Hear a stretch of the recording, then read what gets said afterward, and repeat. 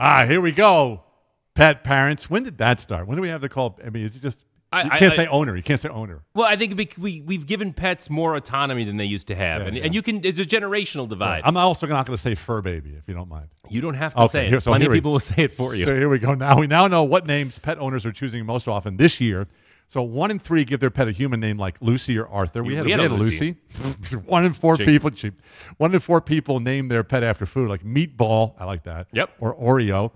Others give their pet a traditional name like Fido or Fluffy. But veterinarian Roger Welton says you got to pick a 2-syllable name like Buddy or Molly because a name with 1 syllable like Rex or Max sounds too similar to a command like sit or stay. So, and by the way, one more thing: the number of cats named Oprah increased 76% just last year. Not sure why. Nobody's sure why. Nobody knows why. Okay. I mean, I hate to give data without a reason, but I would love. Look, if you have 2 cats, please name them Oprah and Gail. That's what I want. All right, where were we? I think there's nothing funnier or cuter than an animal with a really human name. Yes, you know, like there's something really funny. Like this is Bernard.